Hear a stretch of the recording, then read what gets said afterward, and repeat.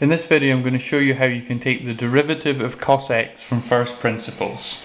So let's start by looking at what first principles actually means. This is where we find the derivative f dash of x, the derivative of the function f of x, is equal to the limit as delta x tends to 0 of f of x plus delta x minus f of x over delta x. Okay, let's think about what this means. So this is the value of a function at x plus delta x. So some point x shifted along by delta x. Subtract from that the value of the function at point x. So this is something like this. Got a distance here, delta x. This point here is f of x plus delta x, and here's f of x. So we've got like a distance here, and we're taking this distance to be tending it to 0, so making this extremely small. So essentially here we're getting a gradient, difference between these points divided by this. Okay, it's a basic doodle that explains how this thing works. Okay, so f of x equals cos x, that's the function we're looking at. And then we want to go f of x plus delta x. So just substitute that in to here, like so, and you would get the f of x plus delta x is cos x plus delta x. So the derivative will equal the limit, just making the substitution, delta x goes to 0 of cos x plus delta x minus cos x, better close the brackets here, divide that by delta x. Now we want to make this in a form that we can take limits of, so let's use a trig identity. Cos u minus cos v equals minus 2 sine u plus v over 2, and then sine u minus v divided by 2.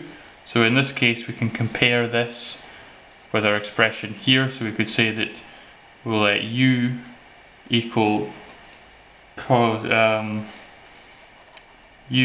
x plus delta x, and v will equal x.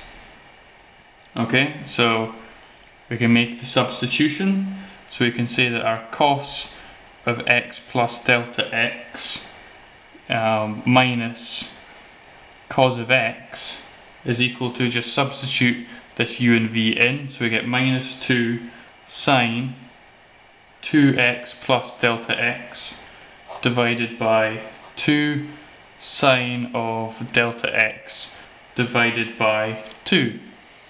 Now we can cancel this down a bit and write this in alternative form, so we can say that minus 2 sine x plus delta x over 2 sine delta x over 2.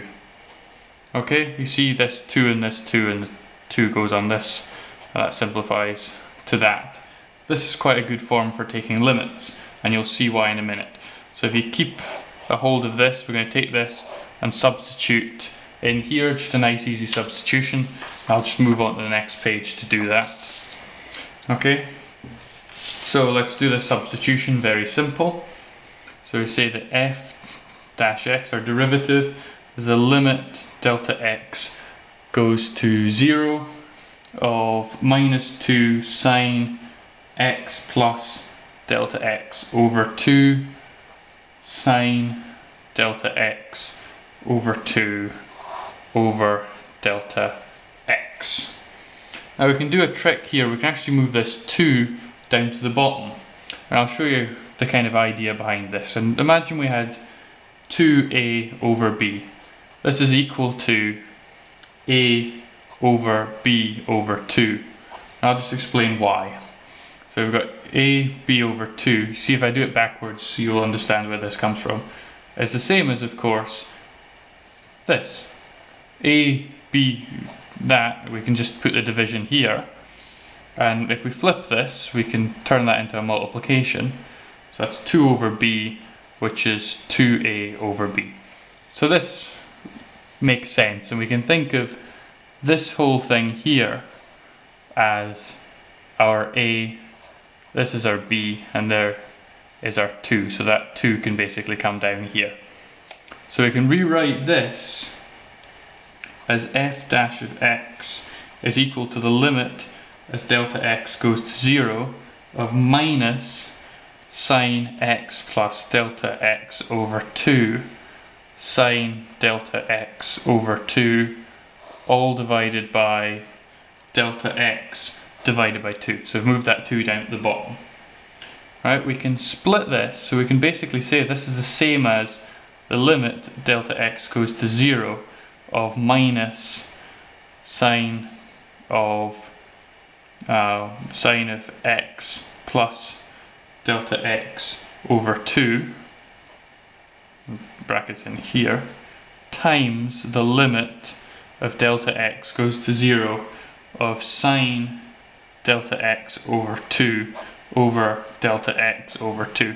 Now there's a property associated with this limit, which we can say that the limit as theta goes to 0 of sine theta divided by theta is equal to 1.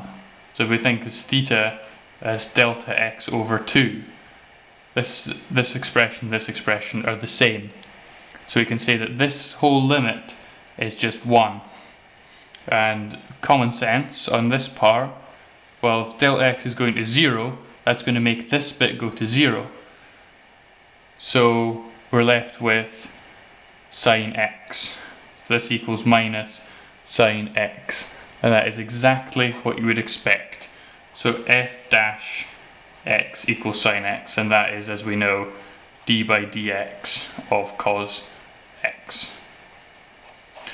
So there you have it. That's how you find the derivative of cos x from first principles. Hopefully this video has been helpful to you, and thank you for watching.